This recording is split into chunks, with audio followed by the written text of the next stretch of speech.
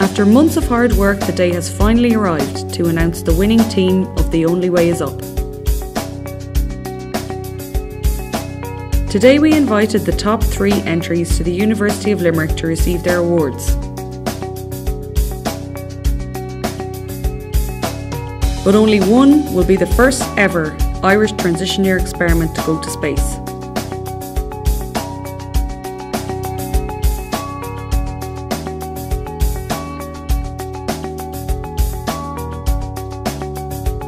It was great fun really, because we got to learn a lot about what we were doing, and it was an interesting topic that we picked as well, so it was really great to start seeing how just even its effect on Earth, and then how much fun it would be, like just seeing, like, imagining what it would be like in space is even better. Well, I suppose it would have been great to have got to the next step and actually have gotten into space, but even just as Farag was saying about imagining the possibilities of the growth of the intelligent mould in space was just even amazing to think about, but it would be great if we could eventually at some stage get into space. The research was definitely more interesting because I found out a lot more about space and how we could apply stuff even in the future, about how we could start thinking of ideas now and what we could do in the future for space. Yeah, it'd be a great opportunity for other students from other schools to kind of get a chance to see their project go into space. Well, when we were researching, we were thinking of like different things, like maybe creating a light, like with different chemicals, but like we kind of like kept what we did, so we didn't like search many other things. Well, Louise just kind of said it. We were thinking of different things we'd already like done in science class, and Louise just came up with the idea, and we started researching it, and we thought that it was really interesting, so we decided to go with it. We were like in a bit of shock. We were like, oh God, we didn't think we'd actually get first or second or third place, so we were quite happy.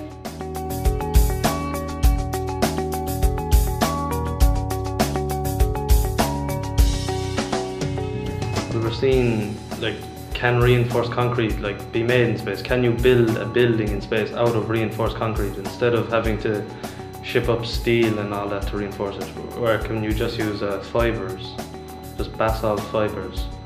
And they're just basically thin threads of hair, really. And we're seeing, can they form and make reinforced concrete in space? And what we're using is one thing of cement, another bit of water, and some sand and fibres in the third section. What we're hoping to happen is that to prove that reinforced concrete can be made, and it might be stronger or might be weaker, or just to see is it plausible to make in space. But we're hoping that it actually is a lot more stronger because of the pressure and the vacuum of space itself.